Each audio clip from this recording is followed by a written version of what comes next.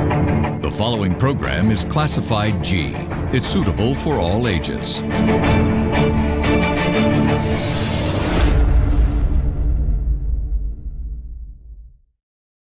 We would like to remind our viewers that the views expressed in this program by our participating guests are solely viewpoints of them who take part and does not reflect the views and beliefs of the Derana Media Network.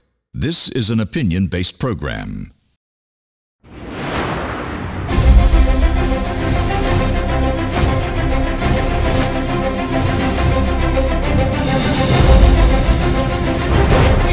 On an all-new bilateral failure at the UNHRC, once again Sri Lankan diplomacy fails Sri Lanka.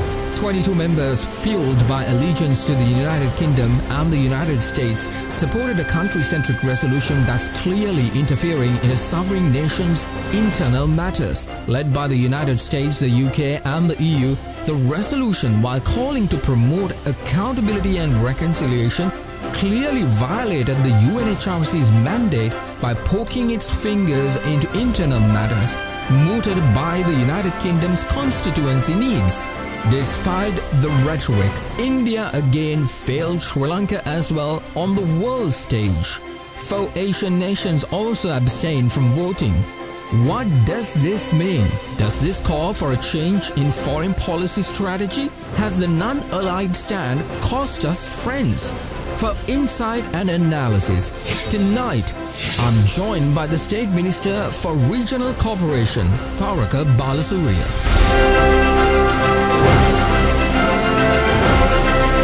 From Studio 24, with opinions that matter, it's time to get real with Mahieash Johnney. And a very good evening, everyone. Welcome to Thursday's edition of Get Real, where our conversation affecting everyday Sri Lankans continue. Well, tonight we take stock of the events that unfolded on Tuesday night, where a vote at the UNHRC once again went against Sri Lanka. What does it mean as the country tries to regain its place on the world stage? Well, in my opening statement this evening, the farce of human rights. Make no mistake, my dear friends, we were never going to win the vote at the UNHRC. That was set in stone way prior to this event ever happened. Why? Well, money, in this case the LTT propaganda money, hard at work. Anyhow, we need to break this down and understand what happened. We all know that this resolution clearly violated the sovereignty of Sri Lanka as an independent nation. Why? Well, many articles of the resolutions were calling to do certain things that are out of their mandate. Commenting about our COVID operations, telling us to keep elections, having issues pertaining to what the president was doing. It's as if the United Kingdom is so concerned that we are incapable of doing things without them. There are 2 areas of failure in my opinion.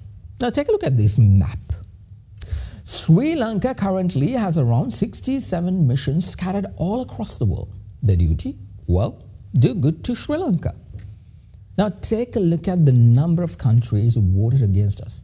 Clearly, you can see that our diplomats who are being maintained by our tax has completely failed in taking our credible case to those leaders and securing their support. Bilateral relations matters, diplomacy matters, and this is a clear example that this bunch failed this country at this crucial time. See, this is happening with all the evidence that's favorable to Sri Lanka. Credible evidence, which you've seen from time to time even in this program, proves Sri Lanka's innocence. It's the duty of this lot to take that information to the world's leaders and convince them to support us. What were they doing? Especially ones in the 4 Asian nations who abstained from voting: Indonesia, Japan, India and Nepal. We have missions in all those countries. Well, these 4 were smoking cigars and having a party while we were getting hammered in Geneva. Diplomats who claim to be our representatives in these countries clearly failed in doing their job. I would also like to ask this question. What on earth did happen to our foreign minister? What did he do to take Sri Lanka's case to the world? We only saw him during the televised speech he made at the beginning of the UNHRC session. And after that, missing in action. And then there is the Indian factor.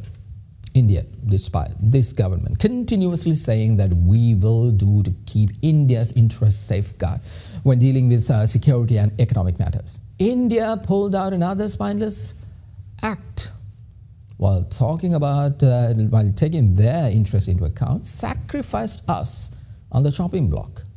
India deserted us at the time we needed them the most. Typical, isn't it? On the other hand, China proved to be the friend you needed when you needed them the most. When Sri Lanka takes refuge at the heel of the nation who really cares about us, India will only come talking about the 2,500 years relationship, blah, blah, blah, blah, and all that nonsense. Action is what matters. Well, lots more to discuss with regard to our foreign policy and how we need to change that from now onwards. For that, I will shortly be joined by the State Minister of Regional Corporation Tharaka Balasuriya. But before that, we get into that discussion, I'm now joined by Suzanne Shanali, who is standing by to tell us about the failed Indian factor and what to expect as the country progresses. Shanali, good evening. Yes, good evening, Mahieash. As per the UNHRC vote regarding the resolution brought against Sri Lanka, 22 countries have voted in favor of imposing a resolution to empower UN to collect and restore information that could lead to international criminal proceedings. The vote that took place on the 23rd of March has confirmed the infirmity of Sri Lanka's foreign policy regarding this issue. It is disappointing that 2 SAARC countries abstained from voting as per the bond of SAARC countries. Representing their unity is essential in such a situation. The most concerning fact would be that Japan, India, Nepal and Indonesia were among the countries that were abstained from voting. It is clear that Sri Lanka has shared contiguous relationships with the above-mentioned countries when taking into account our foreign relations with them, especially considering Japan, as past history proves, their immense support in developing infrastructure in Sri Lanka. The result of this vote reflects the need to reconstruct our foreign policy. Sri Lanka must pay attention to neighbor countries and effectively balance foreign policies to successfully win against westernized conspiracies. India is the most crucial country for Sri Lanka to uphold foreign relationships with. Sri Lanka has faced numerous advantages and disadvantages due to being situated so close to India.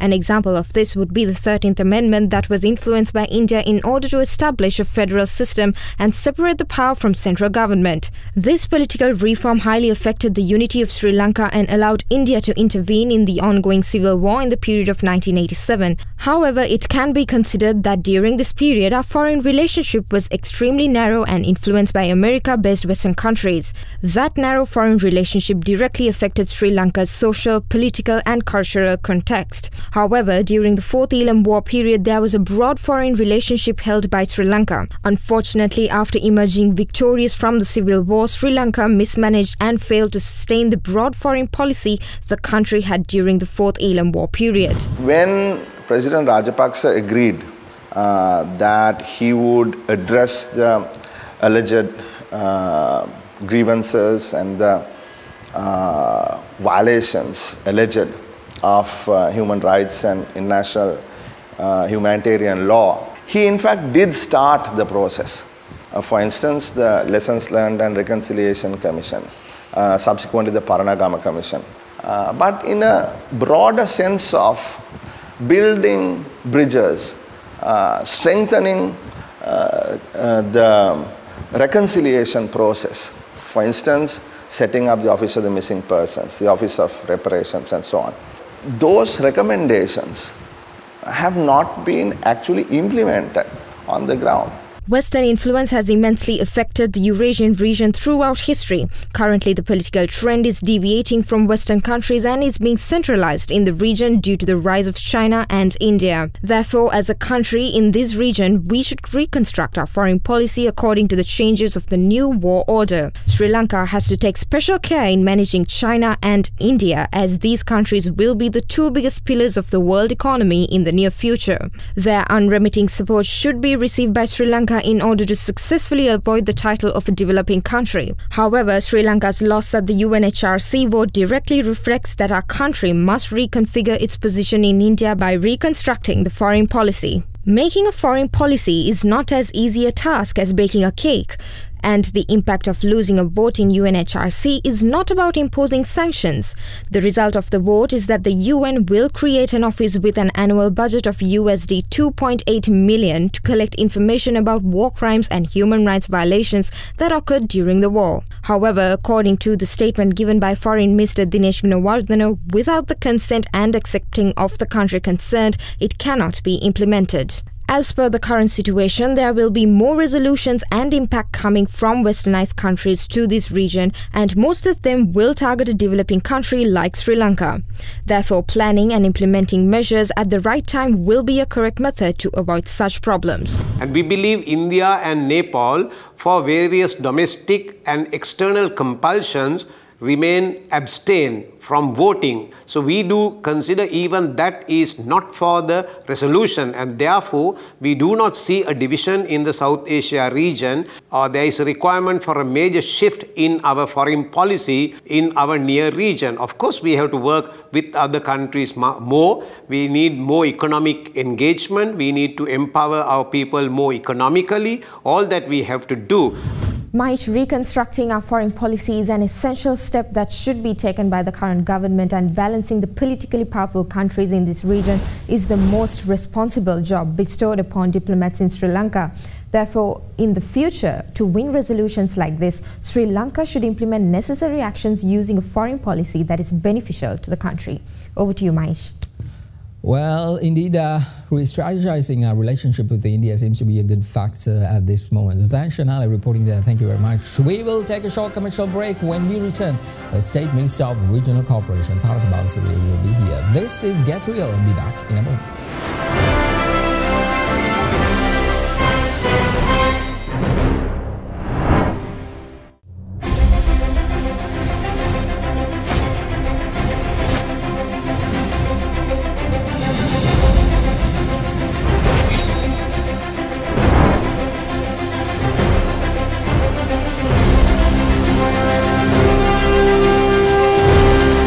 Welcome back everyone to Get Real. Well, tonight's conversation, we need to get some context into what happened, foreign relations, how are we going to go forward, understand the global conditions, global situation where things are changing a little bit, and where will Sri Lanka stand on those issues. The vote at the UNHRC went against Sri Lanka, but the title was, promoting human rights and accountability.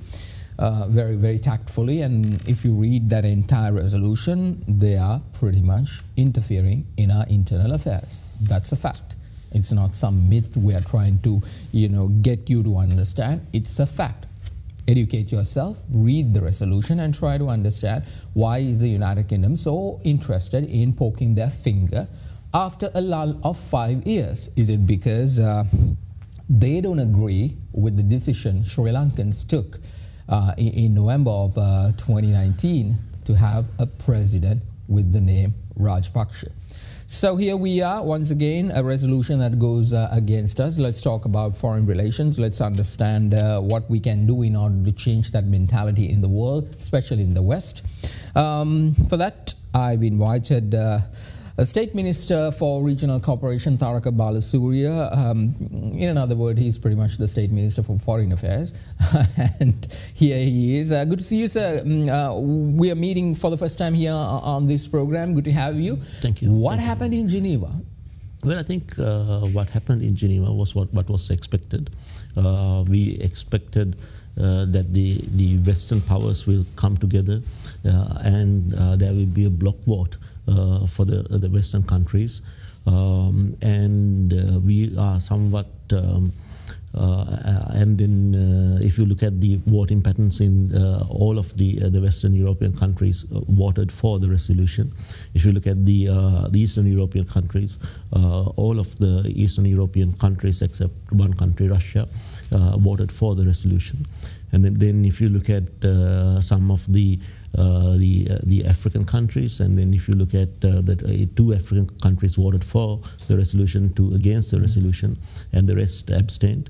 And from the Asian countries, I believe 5 countries voted for the resolution, 2 against the resolution, and 6 abstained. So what we are seeing is that the number of countries which abstains in these sort of resolutions has increased over the years. So most countries, I think, are taking the view that they don't want to get involved in the internal affairs of other countries, and also some of the countries which voted for the resolution. For example, the representative from Brazil in their speech was emphasized the fact that they believe that the resolution goes over and beyond the mandate given to the UN Human Rights Council, but nonetheless they voted for the resolution. And so when a resolution against a smaller country is forwarded by the big Western powers, some countries take the view, although they are against the resolution, if they vote against the resolution, there can be economic repercussions. Yeah. So the safer bet, I think, these countries take is that they abstain from voting. So I think we did well, considering the fact that most countries did not they did not support the resolution. So if you look at the majority of countries, 25 countries did not support the resolution. So there is some moral ground when the majority of the countries have not agreed with the resolutions for us to stand by. What's going to happen now with this resolution being adopted by the UNHRC? I mean, like, are we going to see embargoes implemented on Sri Lanka? Are we like, one of those nations where everybody is going to look at us like we are part of like North Korea or something? Is that where we are heading to? No, it's very unlikely. What will happen is that as the resolution has called for, a mechanism will be created in Geneva in order to collect information pertaining to the last days of the war, and then also for them to... Wait, didn't they have that information before? Well, we have it through the... I suppose they have the information, and then also we also have furnished certain information to counter it. But a formal mechanism will be established in Geneva, where they will be monitoring the human rights activities in Sri Lanka. And if needed, at a future instance, that these information can be furnished to other institutes to take legal action, which can also be unilateral actions from individual countries. But there won't be any multilateral action through organizations such as the UN, because such action would have to be get the approval of the Security Council. So that's not going to happen. China and Russia are friends of Sri Lanka, and they will object to it. So veto it. Yeah. So I think what we are seeing is we are seeing the North-South divide globally.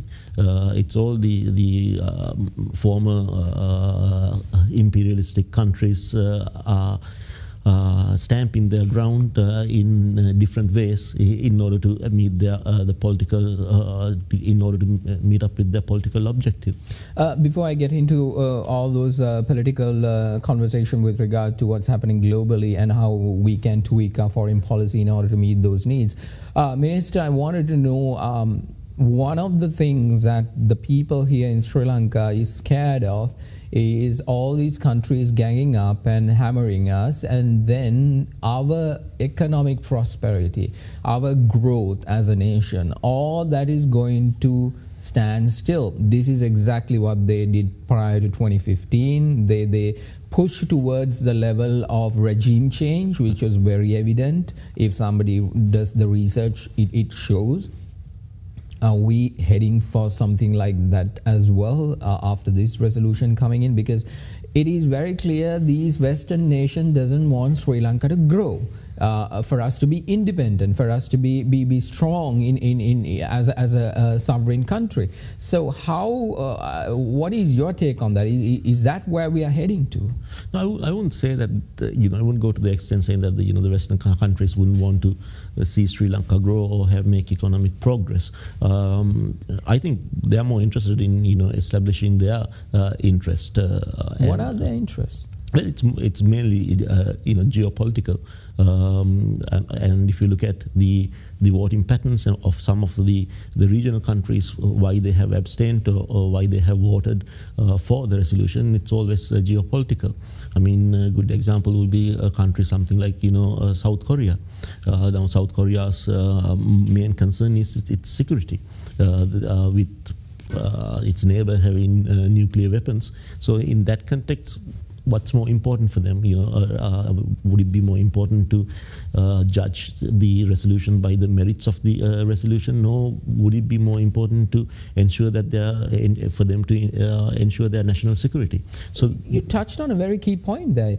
Everybody, all these countries who voted against us and who actually abstained, looked after their own interests. Yes. When are we going to do that? When are we going to take care of our own interest and not entertain these kinds of bogus resolutions and war crimes and all those kinds of things, and not even take part in those things?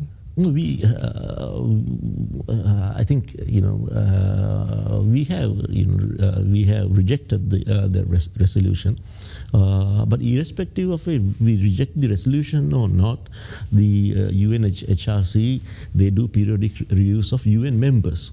So our take on it is it's better to even through informal chats or explain our position and also the progress which we have made according to progress which we had made as for human rights on human rights. Things such as we rehabilitated 11,000 LTT cadres. Nobody talks about that. The demining has been, I think, probably about 99%, 95% of the demining has been done already, and the settlement of the IDPs and also the lands has been given back to the original owners. About 95-97% of the land has been given back to the original owners. So we feel that we need to engage with whatever the party and show our case. If they're not listening? Well, yes, if they're not, irrespective of the fact that they're not listening, it doesn't mean that we need to stop dialogue. If we stop dialogue, that then even us presenting our viewpoint would not be accommodated. So we feel that we need to have a dialogue, and we need to improve our human rights, not because the Western powers are saying that we need to improve our human rights. I always say this, that we need to improve our human rights as it's the right thing to do. But we need to improve our... Where are the areas that we need to improve? If by any chance all these accusations they made, I think around 3 or 4 items are all being established. The Office of Missing Person established, repatriation, all those things have taken place. There is, we've done it. Yeah. We, like you just said, IDB settled, demining, all this is happening. So what are these human rights? They can't be coming after us and saying the president is appointing military people into civilian position. That is the president's right, because he came from a mandate. He said he's going to do those things. Yes. How can they come up and poke their finger and say something like this, and why are we keeping our mouth shut about it? We haven't certainly kept our mouth shut about it. We have expressed that all forums, including one-on-ones with the said ambassadors of the core group. It is the president's prerogative to appoint whoever he wishes to. And then we have also stated that the members who have been appointed are experts in that field. For example, the my secretary, the Admiral Colomboge. He's a professor in international. He has a professor of international relations. It is our prerogative to appoint whoever we have, and so we have expressed our concern. But what they are talking about is mainly about the accountability aspect of it. To see, it's just, I mean, it's clear they don't like the name Rajapaksa. That was one of the biggest issues they apparently had. They didn't. There was no Rajapaksas in the past 5 years, so nobody talked about it. They didn't even bother, looking towards Sri Lanka. Even here, the people elects one, and then comes up with another bogus and say, what exactly do they want for us to do? Saying, okay, this is the issue we have. What are they saying? I don't see that. It's a very good question, because what they want to do is, even if we do it, their targets keep changing. Exactly. And then the goalpost keeps changing. So we are also not quite sure of their ultimate end game. Now, for example, when we had a chat with the certain ambassadors who I can't divulge the names out, they were very hopeful that the president would appoint the Presidential Commission of Inquiry.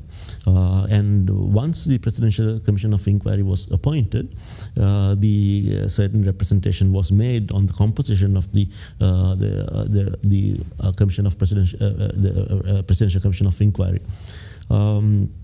Then we did change the composition also in order to meet those requirements. But then if you look at the report from the High Commissioner's report and also the resolution, we feel that they preempt, saying that they preempt any action taken by the commission, because they said that they don't have faith in the commission. So so it's a very good point to say that whatever we do. Whatever we do, that the goalpost keeps changing. I mean, at the end of the day, Minister, this is an unfair game. They are not serving us from the same spoon. They're serving the United States, the UK, the ultimate war criminals in the world right now, who are actually engaged actively in wars that is happening right now. There are human rights violations. We can go to Guantanamo Bay issue, this and that. You don't see the Human Rights Commissioner having a spine to go after them. And then here they are, hammering us. Why hasn't other countries in that commission as any kind of, moral right to just stand up and say, this is not what we are here to do. UNHRC's mandate is not that. And a country like ours, which we don't have the superpower or the ability to, just pretty much neglect everything. We are not Singapore. We are not the United States. We are not the UK. Why have we failed in getting that message across and actually getting people to, get on our bandwagon? That message was, spelled out by several members, including countries like Cuba and countries like Venezuela, where they felt that let's say the country-specific resolutions most are not the best way, particularly if you don't have the support of the country, best way to move forward. So there was many countries who took a principled position that they opposed the country-specific resolution. Even countries like in Japan, which took quite a moderate view, was not very pleased with the country-specific resolution.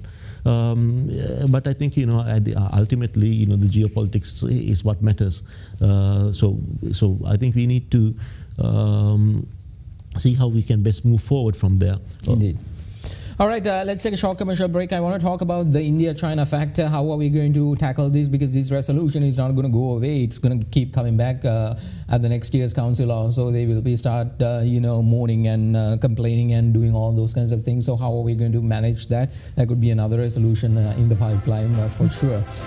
Minister of Regional Corporation, State Minister of Regional Corporation Tharaka Balasuriya is here. This is Get Real. We'll be right back.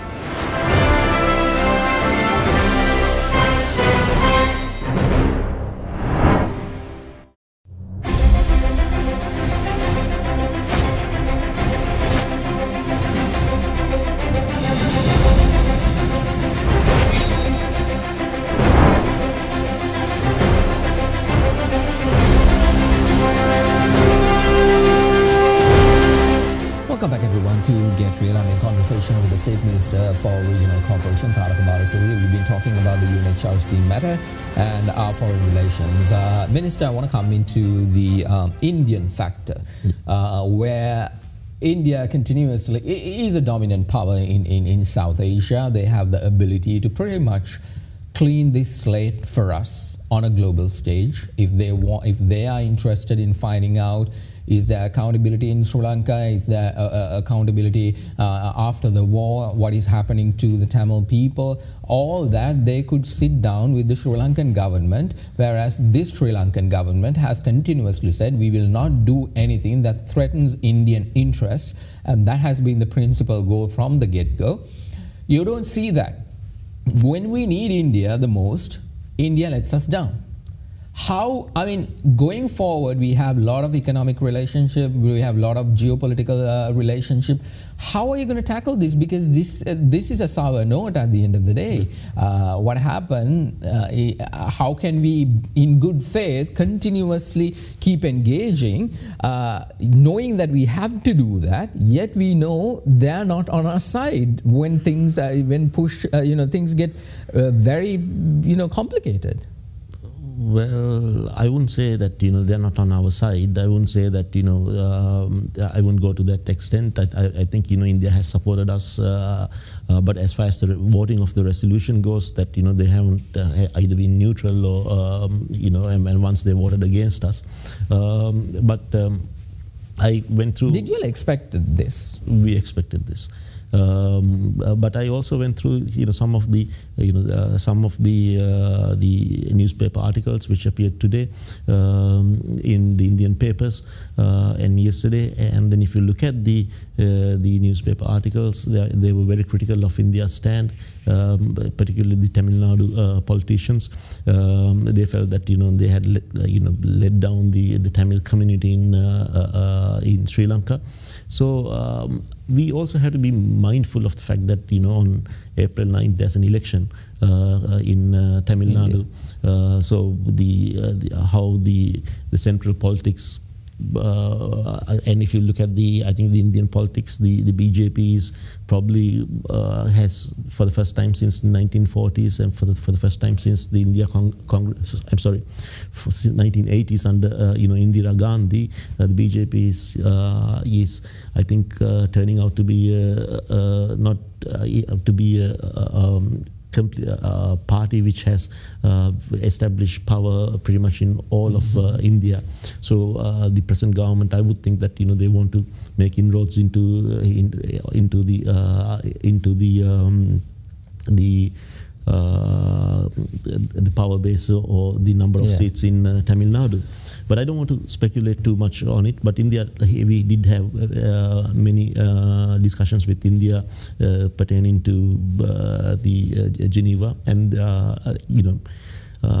they have their own issues pertaining to there's a large electorate in India who feel that it is their moral duty to support the Tamil cause in Sri Lanka. So I think India is mindful of those concerns when taking decisions. If India wants to come back and say, okay, we want to sort this matter, we want to sort the accountability matter, human rights matter, and instead of letting the Western powers come and interfere in this region and try to run amok, if India comes and says, okay, we want to sit down with the Sri Lankan government, we want to have our own commission, we want to have our own investigation in order to find out whether is there human rights abuses that's happening here in Sri Lanka, whether have we done what is needed for the Tamil people, because if they have a lot of concern with regard to the Tamil community, then they have the ability to do that. Would the Sri Lankan government be open for something like that?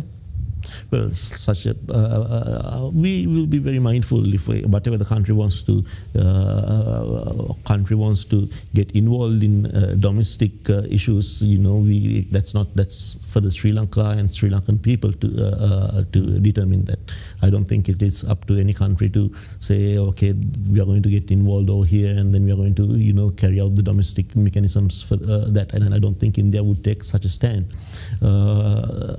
So we need to ensure that our sovereignty at all stages are protected. This president has said from the get-go, saying that his policy his foreign policy is going to be more of a non-allied. He's not going to, he's going to remain neutral. This has been his operating point. China and India is going to be a key factor. United States is getting into the mix. We thought it's not going to be a problem because of COVID and the issues they have in the United States, but clearly not so. They want to get involved. They want to be part of all the affairs around the world. They want to get back into policing the world. India and China both are very much strongly present here in Sri Lanka. How is the Gotabaya Rajapaksa administration is going to tackle this? I don't think there's an issue with India and China being present in Sri Lanka.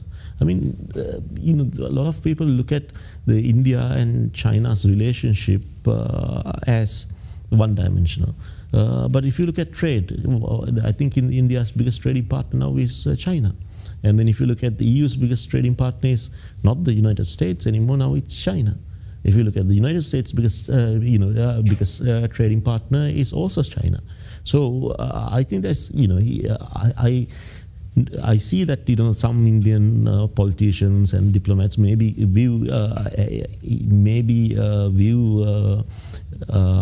China as a rival, and but I also think that there are certainly large fraction of Indians look at China as a competitor, and some fraction look at China as a partner also. Because I think irrespective of political differences which you have, you can certainly, there's a lot of economic growth which both countries can sustain if they work together. So I feel that in future the economic dynamics will be reflected by this, and more cooperation between the two superpowers will possibly be seen. But you understand the fact that more and more Chinese presence comes to the south of India, which is Sri Lanka. It is going to be a security concern for India, and they would be wanting to know what's going on. We are not going to omit the Chinese connection, or we are not going to say China don't come or anything of that sort, because we are going to harness that relationship as well, because they were the only friends at the end of the day. If we've seen, in this particular vote even, they were the ones who stood up for us, whereas India didn't.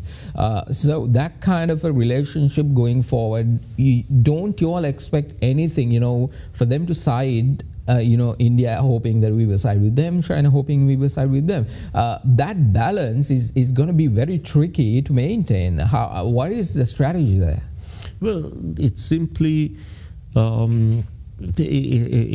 we are very concerned about India's security concerns. So, we would not, for instance, we have a 20-point foreign policy directive, and we will carry out our foreign policy based on those the 20-point directive. And both my secretary and the minister and I myself and over again have stated that we are very concerned about if another let's say country wants to have a military base or something, with the implications on that on India. Of course, we are not going to allow such things, because as one Indian foreign minister said, one Indian foreign secretary stated that Sri Lanka, they view it as an aircraft carrier just off the coast of India.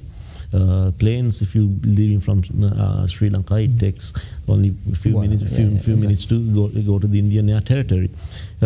So we are concerned about that. But as far as economic ties are going, we want to develop economic ties with all countries. But I must also stress that the Chinese economic model, which they are carrying out, has over the 20 or 30 years has proved to be more successful than the Western model or the Indian model, or for that instance the Sri Lankan model. On average, during the last 20-30 years, China has outgrown the United States by 2 or 3 times. Yeah. So although India or the West might view that we have a close China connection. It's not the case. We view all our countries, we give equal the weightage to all the countries. We are right now even looking after our people's interest. We entirely look at our people's interest. But let's say when there are certain tenders and all those things, the Chinese companies are far more competitive than, let's say, Indian company or the Western companies. I want to talk about our missions abroad. What happened? Why weren't they more effective in convincing those nations, trying to set a case against, like I spoke in my monologue. Let's take a short commercial break. I'm in conversation with the State Minister for Regional Corporation Tharaka Balasuriya. This is Get Real. We'll be right back.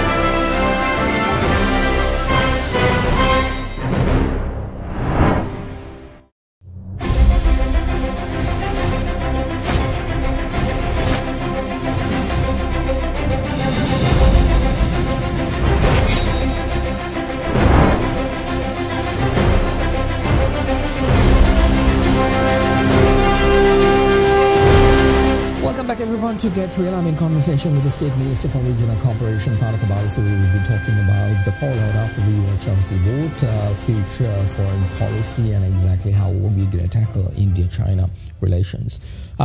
Minister, we have around 52 missions abroad, Sri Lankan missions abroad. 65. 65. Yeah. 65 missions abroad, and out of those 65, we have crucial ones in these locations where these those ambassadors, those high commissioners' duty is to have cordial relations with that particular government, state our case, bring them the facts, and actually sway their thinking towards a favorable one towards Sri Lanka. This is pretty much being our brand ambassador in those countries. That did not happen. Countries like Nepal, Indonesia, South Korea, all these countries who have a bigger population with regard to trade, economic, and all those kinds of relations, those ambassadors failed us. Why weren't we more thorough in getting them doing the work, not in January, maybe from the get-go, try to convince, have very close relations with those governments, try to convince them, this is the reality that is happening, rather than believing the bogus BS that is being thrown by the UNHRC High Commissioner? Yeah, but I think it will be, I think it will, what you're saying is correct if we, it's on the assumption that the voting is based on the merits of the resolution. But as I mentioned, the votings is not based on the merits of the resolution. The votings, there are the geopolitical issues. Now, all the countries, such as Nepal, I can give you one particular reason or the influence by a particular country which might have prevented Nepal voting in favor of us or against the resolution. So all these countries, let's say, I mean, I don't want to speculate on other countries. It wouldn't be fair of me. But I mean, I think everybody knows the case with the South Korea, for example. They have security concerns. You have a neighbor who has nuclear weapons, and then if you are going to fly a nuclear bomb to Seoul, then you're going to be dependent on the Americans. So when these countries vote, they vote not necessarily on the merits of it. Our ambassadors I think did a very good job in keeping and we do keep the counterparts on LTT activity, on terrorist activity, keep them aware right throughout the year. But nonetheless, unfortunately, now the resolution itself does whatever the efforts we put, it is not a reflection on the vote itself. So the vote has more geopolitical elements, and that's why the voting is the voting. Why hasn't the government? What you say makes sense. Most of these countries will vote based on what they could get from these powerful nations, and that is a fact. Why has the Sri Lankan government or communicate this fact to the Sri Lankan community? Because the picture, for real, on the ground, everybody who's reading a newspaper headline or something thinks like, oh my God, Sri Lanka is done. Again, here we go back into some, era that we will be completely cornered and isolated. Everything in foreign policy which we do or whatever is not advertised or communicated. Don't you think it should happen? No, I don't think so. I don't think foreign policy. The discussions which I have with the core group. I should come to media and then I had these discussions and advertise that. It's subtle and and that's diplomacy. And it's done in a certain manner over the years. So I think it will continue. But also now I think there's a perception that we now just because these countries brought this resolution against us and some countries voted against us, there's a perception that these countries are enemies of Sri Lanka. Yeah. I don't think that's a fair perception either. There's a lot of trade which goes on between these countries, and they might not have been friends of Sri Lanka in the manner which we expect them to be our friends, or what is expected of a friend. They might not have, they might not have delivered it. But I wouldn't call them, necessarily the enemies of the country, because let's say, for example, now let's say with the United States, we have very cordial ties. We cooperate on defense matters, particularly in things such as like counterterrorism. With the United Nations, with the British government on things such as drugs and all those things. We continuously collaborate with them on things such as environment, or things such as business, other matters we collaborate them with. So we feel that yes, we need to work on the differences with these countries, with the core group, and then we need to come to a common point and then have some closure. But I don't think we need to take that attitude saying that, well, you didn't vote for us, so we are going to close our shop for you all, and then I think that will be detrimental to our existence. I understand. I have the liberty and the freedom to scream whatever I want, and I know you all are the ones who have to actually walk the fine line and try to keep these countries and pretty much interest of Sri Lanka at the utmost level, and then still try to negotiate a better deal. Finally, we're running out of time, Minister. Will this government continuously engage with the UNHRC going forward? We will engage with all organizations, including the UNHRC, and we will see, how we will see what the end game is, or what they are going to come, what they're going to try and come at, and then if we feel that it will be detrimental to the country, we will take necessary steps at that stage.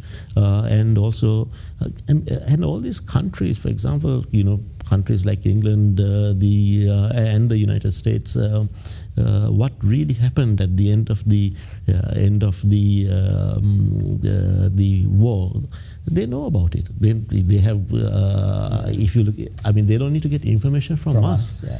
If you look at the reports of the British, the military attaché, or if you look at the who was serving at that time, and if you look at these even certain statements from former ambassadors such as Robert Blake, and then if you look at other UN agencies. Now remember, this UN human rights is only one agency. And people tend to think, people tend to think that because this UN human rights plays a certain way that all the other agencies are similar in their approach, which is not. And if you look at the use of child soldiers, or the reports by the UNICEF, if you look at the ICRC reports, towards the end of the year, a lot of these reports were extremely detrimental to the LTT, and they give a true reflection of what was happening.